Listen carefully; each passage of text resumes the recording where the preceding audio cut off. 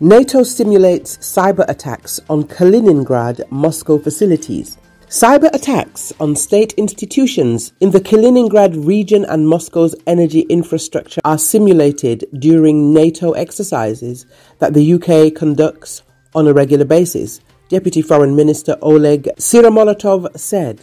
The UK is systematically targeting Russia with their offensive capabilities in the information sphere. Exercises are held on a regular basis, including under the auspices of NATO, to model attacks using information and communication technologies on Russian vital information infrastructure facilities. In particular, attacks on state institutions in the Kaliningrad region and the energy system of Moscow are simulated, he said. Commenting on the Times reports about UK national cybersecurity forces purposefully recruiting IT specialists who speak Russian, Syromolotov noted there is nothing surprising in these attempts.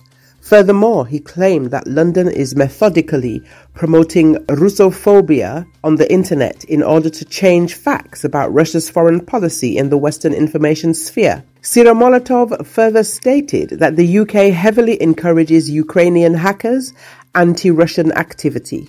There have recently been media reports of a cyber attack on the UK's postal service. Without waiting for the investigation's findings, UK journalists linked it to Russia. A few days later, London and Kiev held talks on cyberspace. The IT army of Ukraine then made a statement about their plans to attack Russian Post.